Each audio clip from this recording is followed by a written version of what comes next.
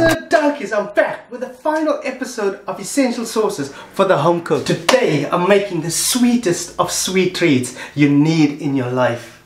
We're making salted caramel. So in a saucepan with 150 grams of salted butter and 150 grams of caster sugar. To start with, we're going to slowly melt the butter and the sugar together. So as the sugar melts, you don't want to play with it too much because it will crystallize back into massive crystals of sugar. Just let it do its job itself.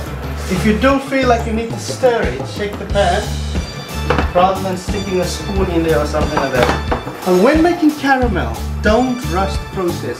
It's gonna go brown anyway. So as you can see, the sugar is just starting to brown now. So I'm gonna start stirring it. You want to take this as far as you possibly can without burning it. I know it looks sort of split at the moment, but it will emulsify in a bit. So I'm just stirring it now.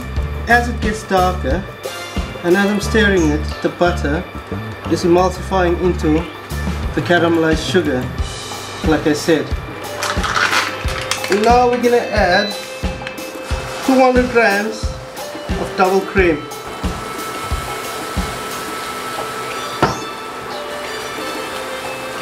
And there you have the most amazing, deep, dark brown, salted caramel. Now I guess the only logical thing to do is make you want to try this recipe by showing you what to enjoy this sweet delight with.